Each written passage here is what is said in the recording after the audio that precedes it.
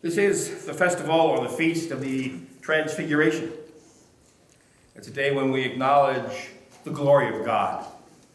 And that theme is expressed in all of our lessons for today. It's the beginning of Lent in just a couple of days. And so we prepare ourselves to fix our vision on the glorious Christ, who was not just man, but God as well.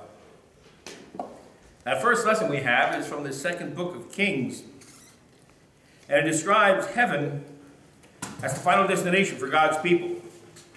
For some it's a place, for others it's a state of being, but one thing we know for sure: heaven is a place where you get to spend time and eternity with God.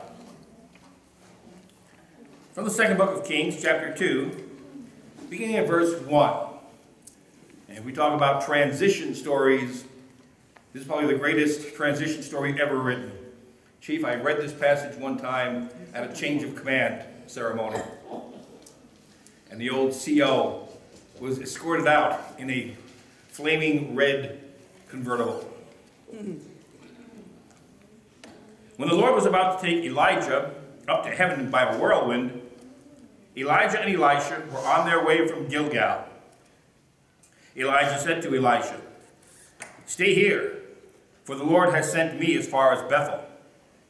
But Elisha said, "As the Lord lives and as you yourself live, I will not leave you." So they went down to Bethel. The company of prophets who were in Bethel came out to Elisha and said to him, "Do you know that today the Lord will take your master away from you?" And he said, "Yes, I know. Keep silent." Elijah said to him, "Elisha, stay here, for the Lord has sent me to Jericho." But he said, "As the Lord lives and as you yourself live, I will not leave you." So they came to Jericho. The company of prophets who were at Jericho drew near to Elisha and said to him, "Do you know that today the Lord will take your master away from you?" And he answered, "Yes, I know. Be silent."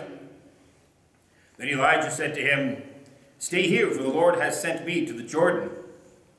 But he said, "As the Lord lives and as you yourself live, I will not leave you." So the two of them went on. 50 men of the company of prophets also went and stood at some distance from them, as they were both standing by the Jordan. And Elijah took his mantle, rolled it up, and struck the water. The water was parted to one side and to the other, until the two of them crossed on dry ground. When they had crossed, Elijah said to Elisha, "Tell me what I may do for you before I am taken from you." Elisha said, "Please let me inherit a double share of your spirit."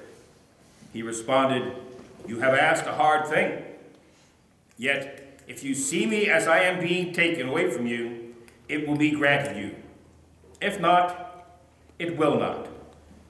As they continued walking and talking, a chariot of fire and horses of fire separated the two of them.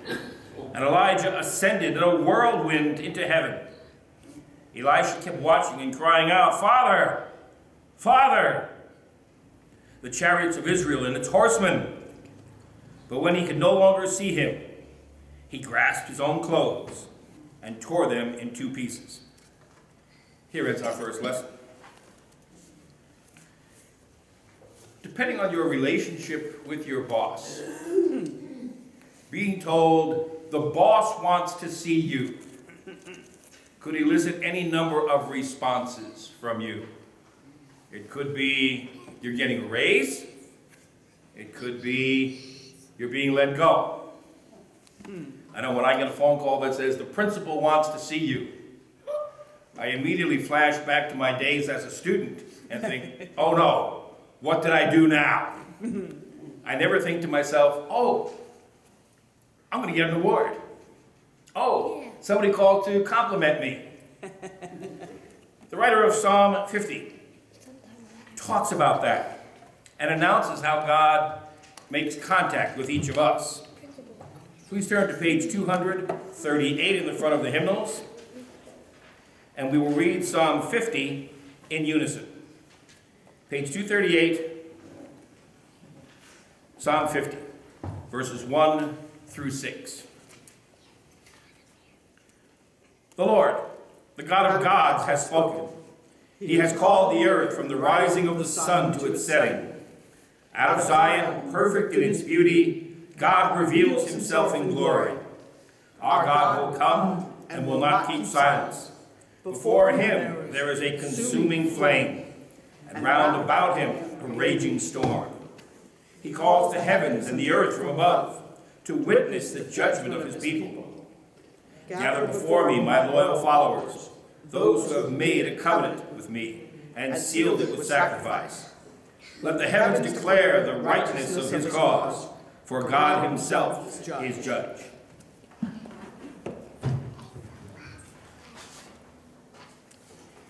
In our New Testament lesson, we have portions of another letter that St. Paul wrote to the church in Corinth, and some interesting illustrations are used here. He talks about our gospel being veiled. And I know from when I was a child, there were women who would come to church and wore a veil over their faces because they felt it was proper. When I conduct wedding ceremonies, one of the items we have to resolve is whether or not the bride is going to wear a veil. And if so, who gets to lift it? The father or the groom? And I know that in Islamic culture, for a sense of propriety, women veil their faces. I remember being in the mosque years ago talking to one of the merchants, and he was explaining to me how Muslim men can have up to 4 wives. But the trick is you have to treat each wife equally. So if you buy a gold ring for one, you must buy 4 gold rings. And he laughed at me, and he said, "You Americans, you have no idea what romance and marriage is all about. You think it's all matters of the heart, where in my country, it's simply an arrangement between 2 fathers. Divorce is very simple in the Islamic culture. If a man wants to divorce his wife, he steps outside on the front porch and announces to witnesses 3 times, 'I divorce you.' And that's it. It's done. There's no division of property. There's no child custody arrangements. She gets as much as she can carry and all the gold he gave her." So I asked Ahmad one day, what if you marry wife number 3 or wife number 4, and after the ceremony, she removes that veil and you're like, is it like, divorce, divorce, divorce? And he said, no. Because the dowry is usually like $1 million. You pay the father 10%. The balance is due if you divorce his daughter. So as a result, it's a pretty painful process to divorce a woman. Okay. Paul talks about us being veiled and God's message being veiled. From Paul's second letter to the Corinthians, chapter 4, verses 3 through 6. Even if our gospel is veiled, it is veiled to those who are perishing. In their case, the God of this world has blinded the minds of the unbelievers to keep them from seeing the light of the gospel of the glory of Christ, who is the image of God.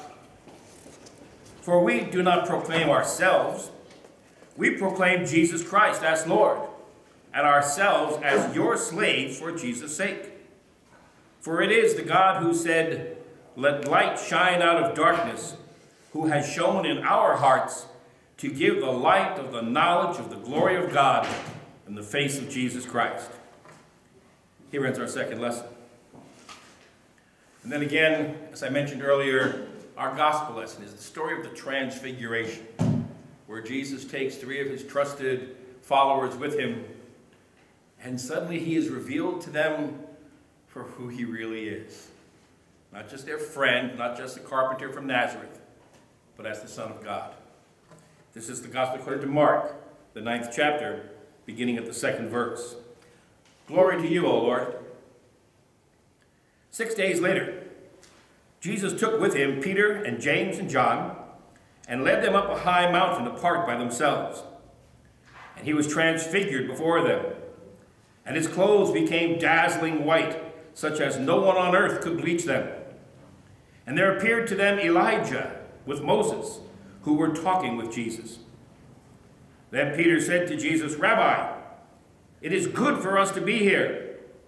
Let us make 3 tabernacles, one for you, one for Moses, and one for Elijah." He did not know what to say, for they were terrified. Then a cloud overshadowed them, and from the cloud there came a voice, "This is my Son, the beloved. Listen to him." Suddenly, when they looked around, they saw no one with them anymore, but only Jesus. As they were coming down the mountain, he ordered them to tell no one about what they had seen until after the Son of Man had risen from the dead. The Gospel of the Lord. Praise to you, Lord Jesus Christ. We'll have the kids come on up.